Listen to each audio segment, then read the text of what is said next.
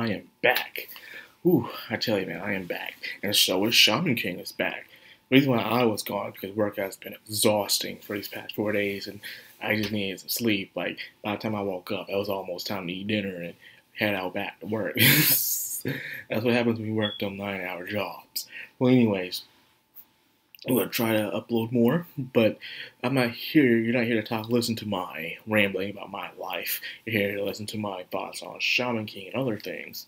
So, without further ado, let's get into the review of Shaman King episode 38. This episode first started off with people's development from the Golem arc. How so many people have changed, especially Chuckle, Ren, Weiser, even the boy who wanted revenge. And Yo himself, Yo wanted to quit the Shaman. Yo quit the Shaman fight for the sake of Ren. We saw some backstory, and then we saw Chuckle resolving himself, dying, coming back to life. We had some stuff with Ryu, like even Horo, and Yo himself realizing how weak he is after being defeated by the Golem. That there's so many strong fighters here, but he himself is not strong, even if he is Lord Hao's 10th brother. He gets stronger, but he's not there just yet. In fact, there's only 39 fighters left, and pretty much that means all the fighters left are pretty much near God class level of power. So the remaining few will probably run away, but even then, you still have Lord Hao's minions hunting them down for their souls to feed the spirit of fire. That being said, we see Yo having to go back in the tournament because Hao says, I don't care what promise you made to the X-Laws, all I care about is what I want, so you need to go back into the tournament. Okay, there, which of course Yo himself did want to going back, but not just for the sake of the cause or some, obligation, mainly for himself and what he promised. The real reason why he wanted to become a Shaman King was to help Anna, and that was true in the first place. So now he's coming back with a different resolve. Seeing himself as weak, since he sees himself as weak, he'd be able to, accept his situation. As you can tell, Yo isn't a stoic person. Someone's a stoic, a lot of people say they're hard to read because they don't think like most people. Where everyone panics, they think complicated thoughts, they reject some things that are happening in their situation. As stoic people just accept. Like, here comes this problem, I accept this problem, I'll see what I can do with it. And that is it. Other people, they complicate things. The majority of us complicate things. So because of that, we see someone like Yo and other people who can accept things. We can't read them because they don't do things like we usually do. Makes sense. Now, the second part of this episode is when he's going off to fight the X-Laws because he's the one who told them that he would drop out. So, of course, he has to come back to them like, yeah, I'm entering back in. But this time, there's no time to talk, but it's time to fight.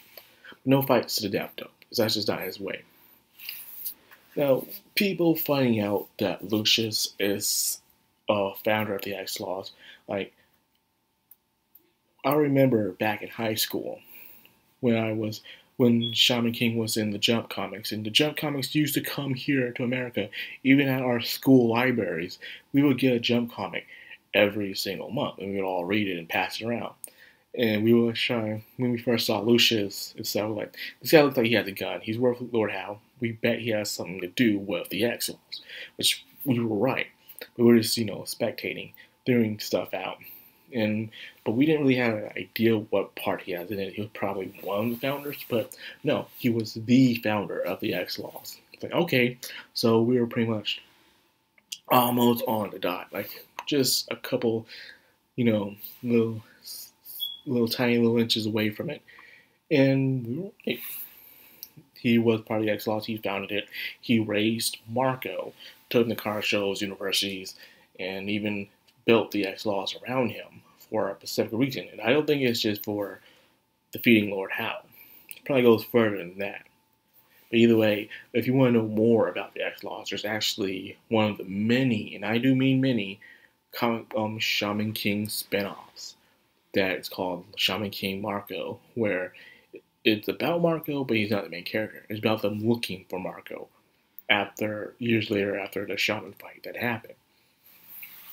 And the two main characters have not yet the show yet, but they're pretty interesting. They didn't have much time to really show funny.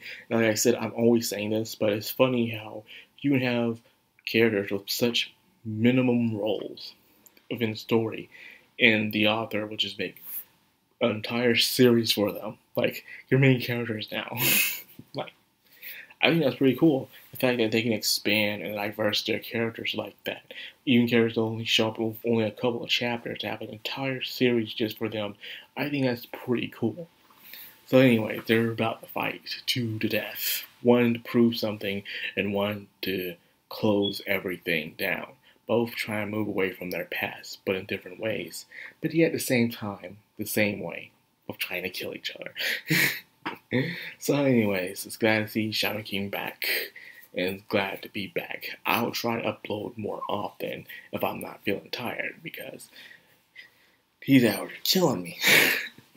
So anyways, I hope you guys enjoyed this video. If you did, like, comment, subscribe, and of course, leave hit the bell icon.